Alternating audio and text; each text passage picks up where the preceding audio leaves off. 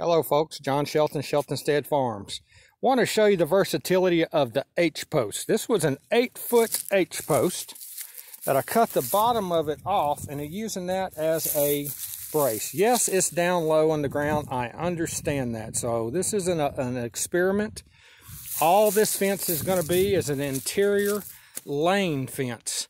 This way I've got a lane. I've already got my old metal steel fencing over there. And so this is going to be a lane, curves and goes way up over. You can see the white post way over there, down toward the pond. This is where the power is going to be coming from. This will be an end, but yet it is going to also keep going. Hadn't quite got this figured out yet. Want to show you this. A secondary, but we'll do a whole nother video on this. Okay, we'll do another video on that later. So right now, folks, I just wanted you to understand the versatility of the H-post.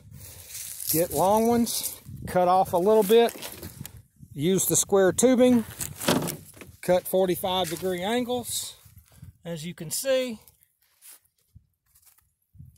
looks good. Yes, it's down low, but I'm going to concrete it, and that's what I'm about to do now. Hope y'all enjoyed this.